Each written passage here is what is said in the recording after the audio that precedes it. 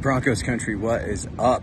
Luke Patterson, boots on the ground, day number 6 of practice here at training camp at Centura Health Training Center. Just wrapped up for your Denver Broncos, where I'm absolutely buzzing over the Broncos' new right tackle, Mike McGlinchey. This guy's been looking dominant the past 2-3 days after initially being excused for a death in the family. He is your anchor. He is your long-term solution. And that's a good thing, Broncos country, because he is the highest paid offensive tackle for your Denver Broncos.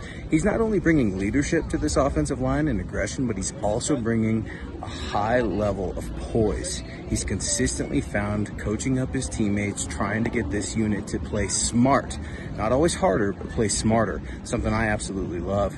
He's going against the dogs of pass rushers. He faced Nick Benito today, who got the better of him on one rep, but has largely had a lot of success against different guys like a Randy Gregory, a Jonathan Cooper. Very, very excited about right tackle Mike McGlinchey. Brandon Johnson, wide receiver. This guy has been stepping up, especially in wake of the horrendous Tim Patrick injury. Look for Brandon Johnson, number 89, to get a ton of preseason hype, a ton of preseason snaps, and start to show out. I'm telling you, folks, number 89, Brandon Johnson, watch out. For Mile High Huddle, I'm Luke Patterson saying stay tuned to milehighhuddle.com for all your news, analysis, and up-to-the-minute coverage of your Denver Broncos.